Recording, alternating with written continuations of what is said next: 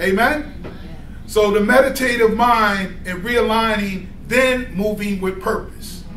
We must realign ourselves like that car, when that car needs that realignment. Amen? Because many times when your car is out of line and you take your hands off the wheel, right? Then you're going to be in a ditch, right? But you got a little bit more time if you're in alignment and you take your hands off the wheel, right? You can go a little bit further. And God wants you to direct your life in that way. Amen. We thank God. We thank God. Amen. Praise God. Hallelujah. Thank you, Lord. Bless you. Thank you, Lord. Thank you, Lord. We thank and honor God this day. The Spirit of the Lord is in this place. Amen. We just heard the song from the Caravans, Mary, Don't You Weep. You know, sometimes we have to go back, because I was listening to Donnie McClurkin in a recent interview. He said that the gospel industry, the gospel music, is not doing too well. They're getting too worldly. So every once in a while you have to reach back to what you knew that worked. Yes. And we got to keep Christ at the center. Yes. We need to keep Christ at the center of all our activities. Amen. Now this may sound like a little much, but when you need him, he'll be there. Amen. Yes. So we just thank God for you today, for coming out to worship with us. Amen. And we have a wonderful sermon on today. The title of our sermon is Meditative Mind, Realigning, then Moving with Purpose. We're going to talk about meditation. It's important to keep your mind on Jesus. Yes. You know, the mind is very important. The mind is a part of our soulish realm. And in our mind is where we make decisions. In our mind also where the seat of emotions are. Yes. So we have to regulate our mind to be focused on Christ so that we don't go off the handle. Now, our mind is so important. The meditative mind, realigning and moving with purpose. We must realign if we're out of line.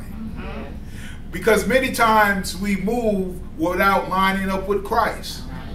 Now, many times when you had a car before and it was out of alignment and you would just take your hands off the wheel for a moment, the car would either veer to the left or to the right. And that means that that car needs an alignment. So that's how our lives are many times. We need to get in alignment. And many of us have been driving around for years out of alignment and struggling when we need to line up with Christ. We need to go to the shop. We need to go to God, get on the altar, and ask God for help. We need to be realigned with the Spirit of God. Amen. Our scripture will be coming from Hebrews 4:15 and Ecclesiastes 8:5. Could you please read those for us, First Lady Boswell? Okay, Hebrews 4:15. For we have not an high priest which cannot be touched with the feeling of our infirmities, but was in all points tempted like as we are, yet without sin. Ecclesiastes 8:5. 8:5 says, whosoever keepeth the commandment shall feel no evil thing, and a wise man's heart discerneth both time and judgment. Amen. And keep the commandment, you shall feel no evil thing. Right. And we know that Jesus in the New Testament is recorded that he was touched with the feelings of our infirmities. Yeah. So God knows what it's like when you're going through, when you're suffering. Amen. Many times we have people who try to counsel us or give us advice, and they have not a clue of what we're going through. Amen. So we have a God who can counsel us based on what he's been through. Yes. Amen. And it says that whoever keeps the commandment shall feel no evil thing. And a wise man's heart discerns both time and judgment. You know, we're dealing with the mind and emotions and meditation. And we know that salvation is not contingent on the way you feel. All right. God said it, I believe it, and that settles it. Now, you may be feeling up one day, and you may be feeling down one day. Amen? But God's relationship with you is constant. It stays the same. Now, we can't do the salvation walk based on our feelings. Well. Amen? And we said that the mind is the seat of the emotions where we feel at. Now, this is a place where we must guard. We must have a guard on our mind, on our ear gate, what comes in our ears, on our eye gate, what we watch, what we taste. We need a guard on all those things. Oh, yes. Because Satan seeks to set up in your mind and in your emotions a throne. Yes. Yes. Now, Satan is a god of this world. He's a prince of the power of the air. He wants to have a dominion over you. Yes. And he tries to enter in through emotions. So we need to guard our emotions. Yes. Now, we don't have a high priest that cannot be touched, so God knows how you feel. Yes.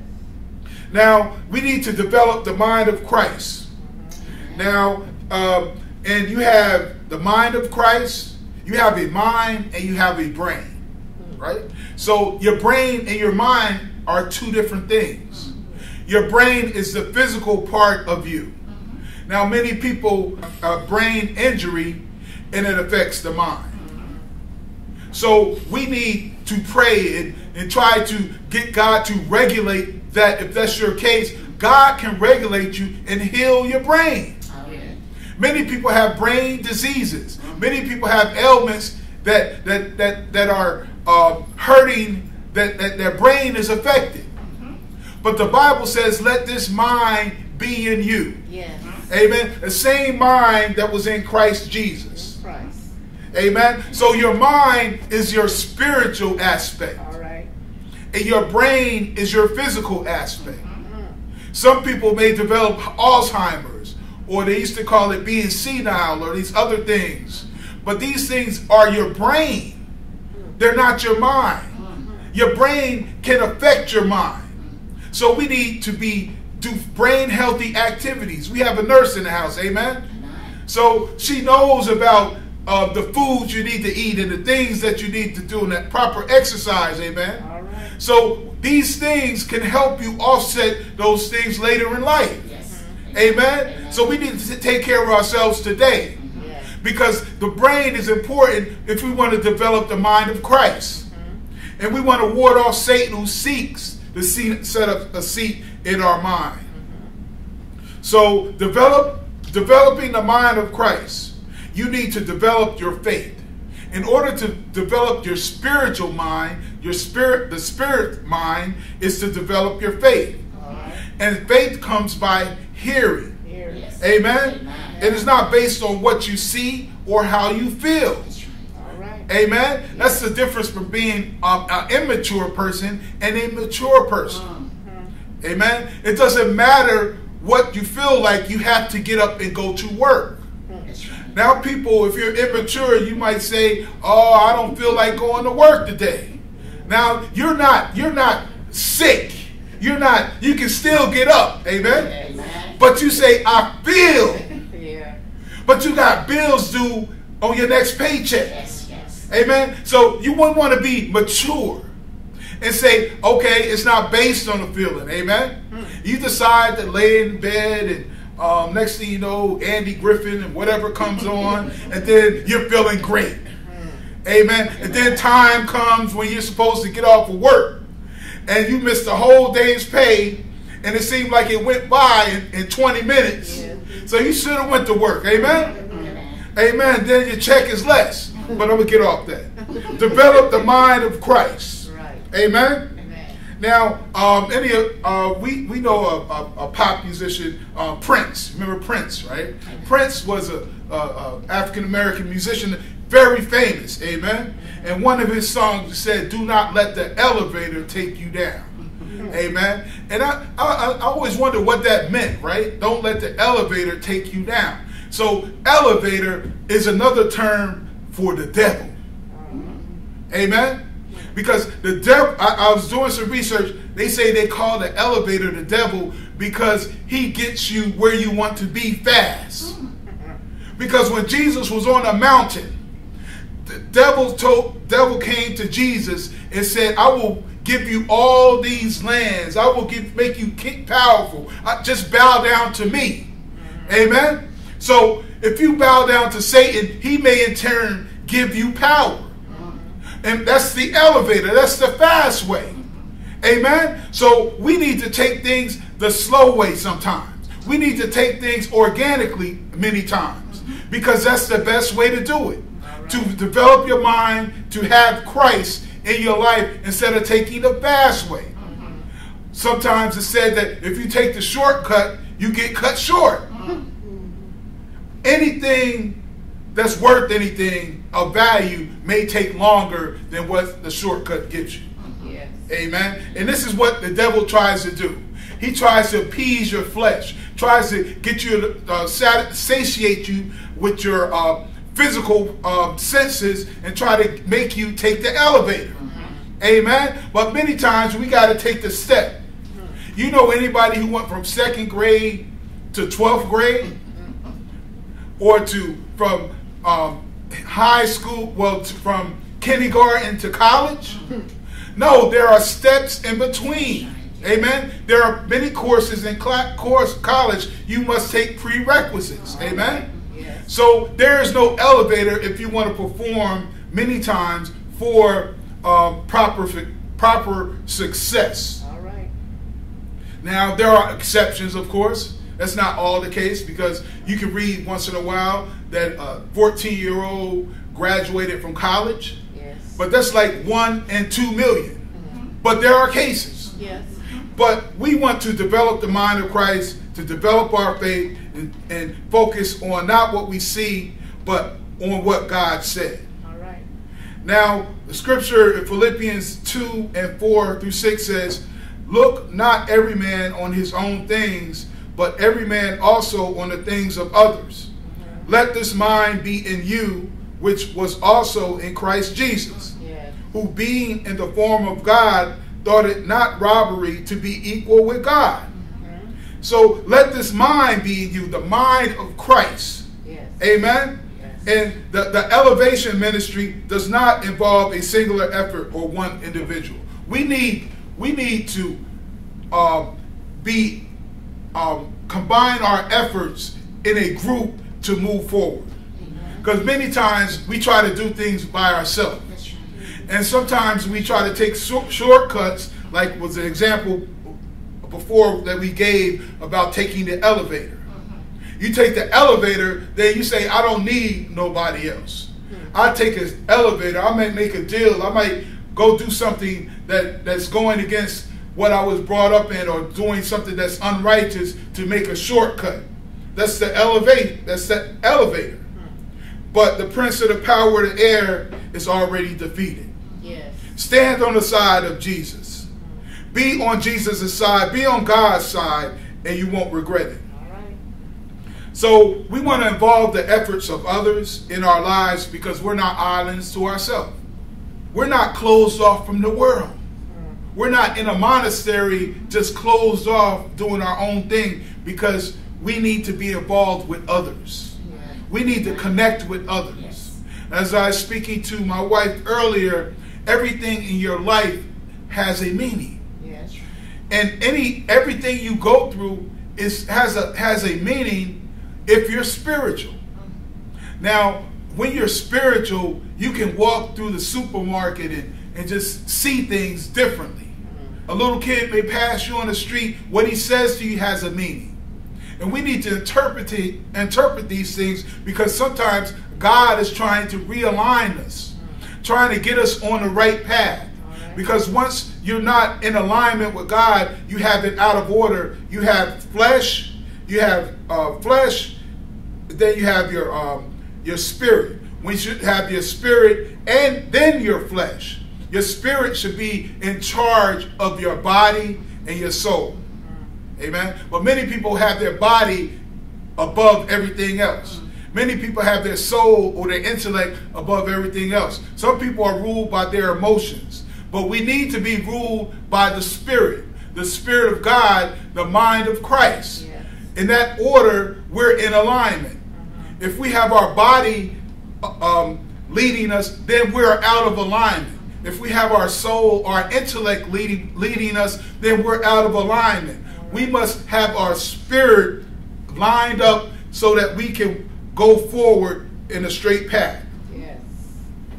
So, in Genesis 11:6 it says, "And the Lord said, Behold, the people is one, and they have one language, and they begin to do, and now nothing will be restrained from them which they have imagined to do."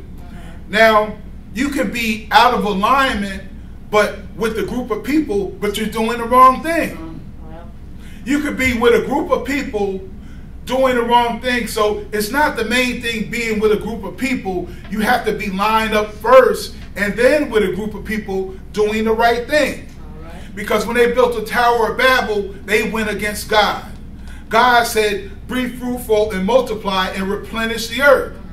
But God said, "Spread out horizontally." Amen. After the people got off of Noah's Ark and started to populate. But no, they said they got together and tried to build a tower and go vertically. Yes. So God said horizontal, and they went vertically. So they were a group of people doing the wrong thing.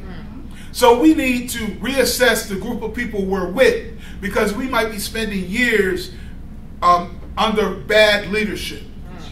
Amen. That's why we need a personal relationship with God, so he can tell us that if a person is, if we're going the right way. Now, if someone comes to you and say, "God said this, God said that," that's okay.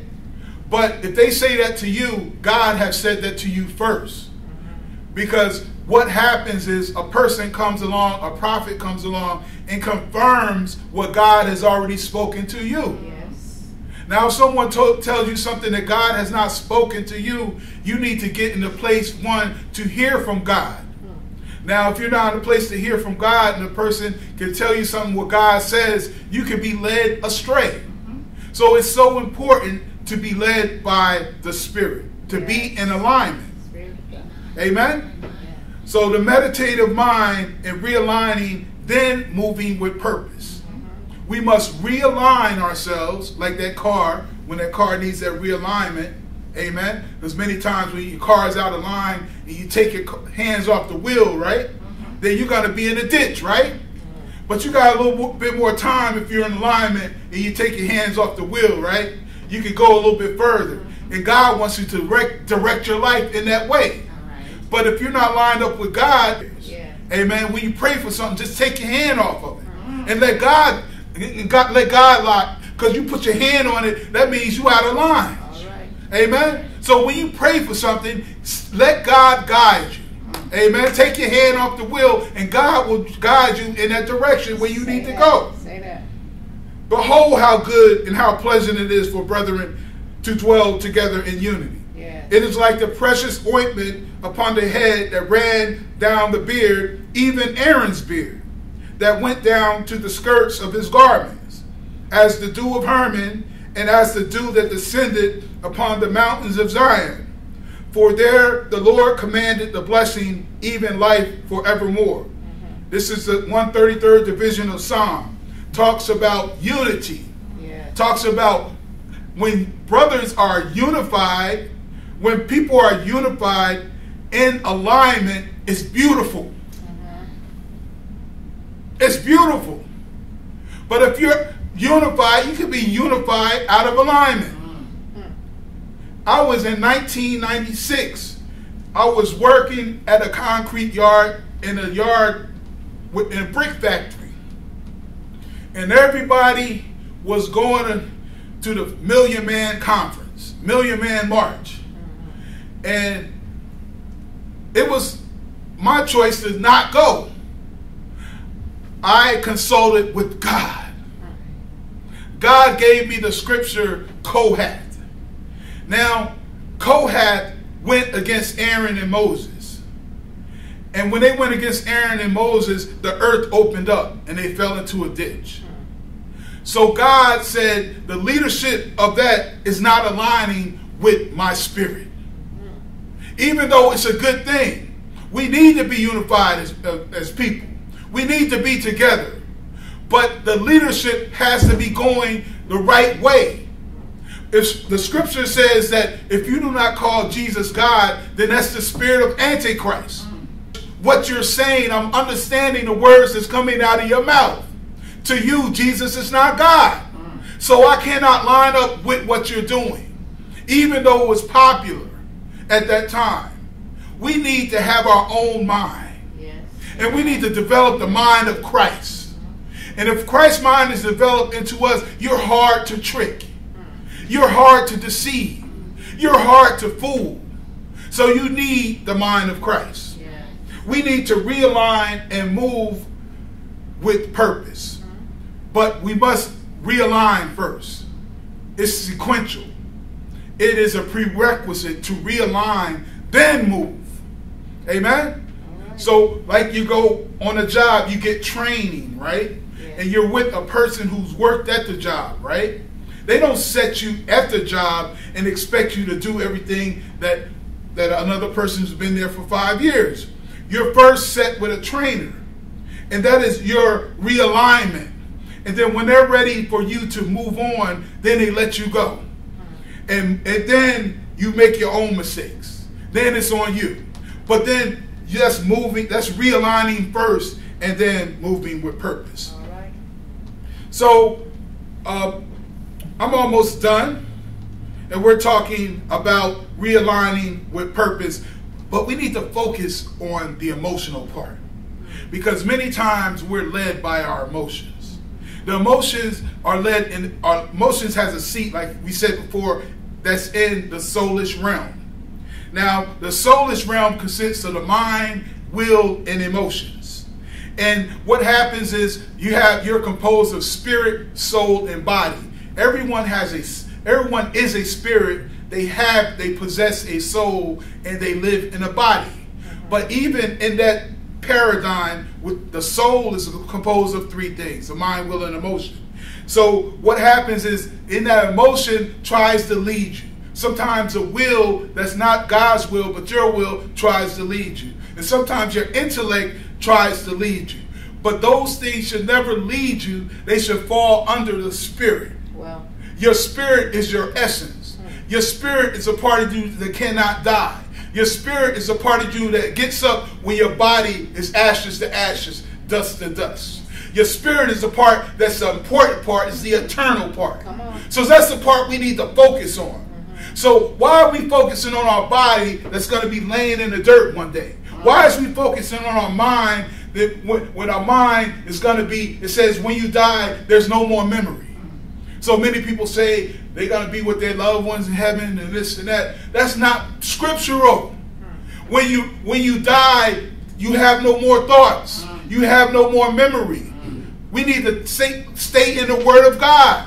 We say nice things when people die. I'm going to see them again. But the Bible says that you're going to be with God.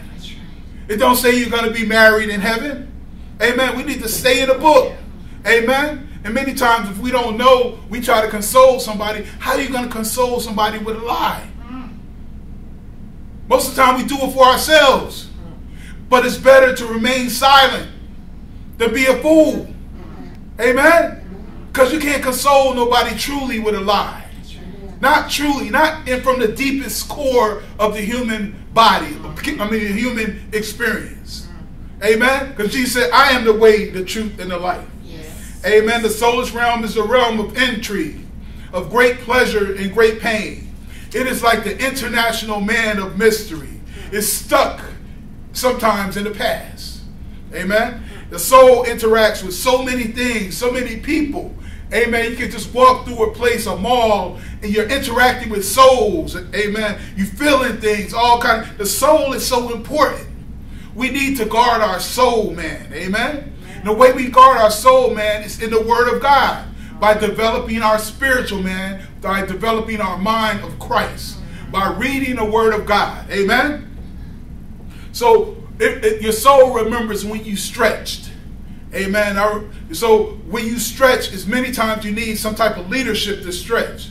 Amen. I remember when I went from high school to college. In high school, I studied maybe an hour a week, 2 hours a week. But when I went to college, you must stretch. You must study more. You must read more. Many times we got to do more in order to stretch. And if you can do that with your own ambition, with your own motivation, that's where you want to be. You don't want to have people telling you to do this, do that, do that. You want to. I'm working on that myself. Amen. Because we have a tendency to get lazy. We have a tendency to lay back and lay down and not do what God, not be where God wants us to be. And then you see how people excel to such heights without using the elevator. Many people, I don't want to start naming names, but you can think of real famous people, and you don't know many of them could have used the elevator. Amen? But I don't know who have, and I don't know who saved. I don't know who made a deal with the devil. I don't know. So I'm not going to say that. It's none of my business. But we need to stretch, amen, without the use of Satan. Because Satan will come to you. If he came to Jesus and promised Jesus things, he will do it to you. He will say, if you make a deal with me, I will give you this. And many people sell out for less. You ever see those the wanted posters? Billy the Kid, 5,000. John Dillinger, 10,000. The devil got a wanted poster for each and one of us. But some of us got $1 down there. Oh, he'll sell out for $1. But some of us won't sell out at all. Yeah. But some people will sell out. If you offer them a big enough check, $100,000, they'll sell out. They sell their soul. Amen. So we want to be the people that say no amount of money can make me turn my life, turn on Christ. No amount of money. Amen. That's where they get that soap. That's where they get the martyr's crown from. Amen. The martyr's crown is when you die in the name of Christ. All right. When they say, I'm going to chop off your head if you denounce Christ. Then they say, well, go ahead and chop it off then. Because I want to make it to heaven. Yes. Amen? So feelings are such a vital part of the emotional experience. We want to not have our feelings captivate us, but we want to hold our feelings captive. We want to make our feelings captive. We want to make our body be in check. Amen. And I'm working on that too. Amen. We all working on it. Amen. Amen. The mind is Christ. The mind of Christ is spiritual, not the brain of Christ. Amen. So let the spiritual override the natural. We thank God for you today. Amen. Amen. Amen. We thank God for developing the mind of Christ is to develop your faith, not in what you see, but what God says. Amen. It involves the efforts of others. Yes. We are not islands to ourselves. This is not a monastery. This is not a place where we can just lock in and just bury our head in the sand, but our whole body's sticking out. You know, we want to interact with others. And lastly, the salvation that you have, that you confess, is not contingent upon the way you feel. Yet feelings are such a vital part of the emotional experience. Salvation is not contingent upon these feelings, but it's a vital part that we must captivate or keep in check. Yes. Amen. So we want to be different from the world. In this way, we are an observable difference. We should be observably different. When we go to the party and they drinking and got the boom bap on, the music, but why would the pastor be in the center of the floor doing the Watusi? He out doing everybody else. And then he come up and preaching. It just don't look right. I'm not saying it's wrong, but it don't look right because your goal is to develop people to Christ-like maturity.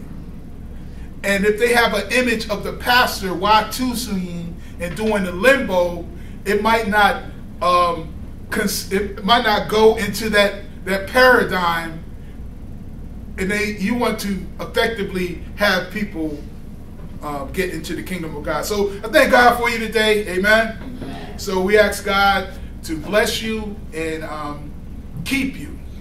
Amen. And I hope the words that were spoken today somehow enter into your spirit to assist you along the narrow walk. Amen. Amen. Amen. Praise God.